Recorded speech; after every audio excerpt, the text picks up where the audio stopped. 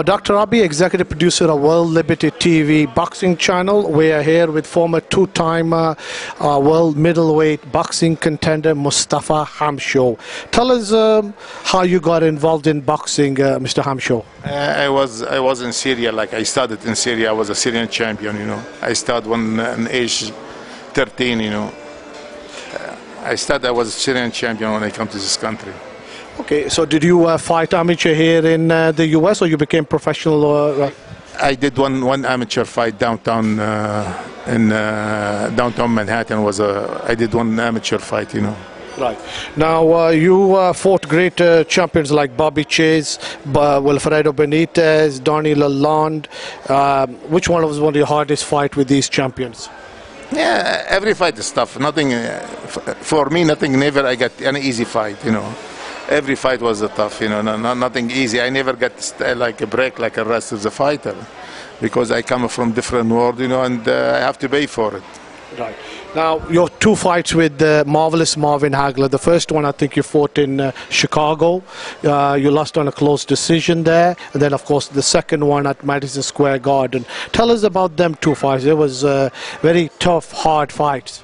Yeah, Marvin Hagler is a great champion. You can't take nothing out of him. And I saw the fight when he fought Vito Antuofermo. I figured out, I'm more powerful from Vito and stronger. I figured I chase him out of the ring, but the guy, he was smart. He cut me, and he did what he have to do. We come out of it. Thank God, everything will work out.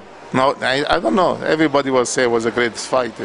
Yeah, it was a great fight. I saw both of your fights. I thought it was a wonderful fight. Now, what are you presently doing, Mr. Hamsho? Are you still in the fight game, or are you doing business, or can you share that with us? No, I do. I have a couple of restaurants. I have a restaurant in the city now. I have a problem with it, so I'm working on it, Okay, so you're in the restaurant business now. Yes. Now you are inducted in the New York State Hall of Fame. That is a very huge honor for somebody who's been at the very highest pinnacle of boxing. So I want to congratulate you for that, sir. As a fellow Muslim from India, I really want to congratulate you, because actually we really looked up to you. I was a former boxing champion myself, Prince Nassim Hamed, Amir Khan. So really you was the true pioneer champion when it came to the Muslim community of escalating boxing to the very highest pinnacle. So we actually stand on your shoulders, so you opened up a lot of doors for us there. Yeah, it was good. I don't know, we're talking about, we don't want to get involved in religion, but people here.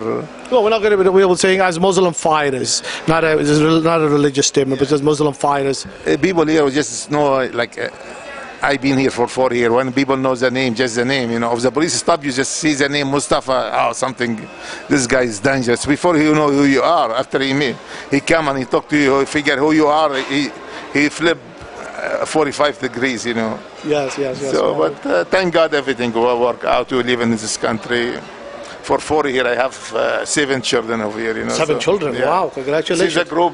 It's my wife son. And children and family, and God bless thank America. God everything. God bless America. God bless America. So I got the tie on also. Hello, Liberty TV boxing channel. Boxing channel, yeah.